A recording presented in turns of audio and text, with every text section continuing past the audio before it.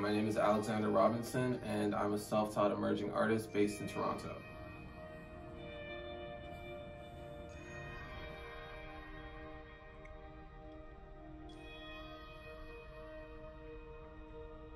The work I submitted for Life on the Line is titled The Fatherless Son, and it's a piece about perception. For me, as a Black man, a lot of the times I'm not seen for who I am, and I feel like the same thing can happen with mental health. And with this piece, I wanted to explore the double misconception that can happen as a Black person struggling with mental health.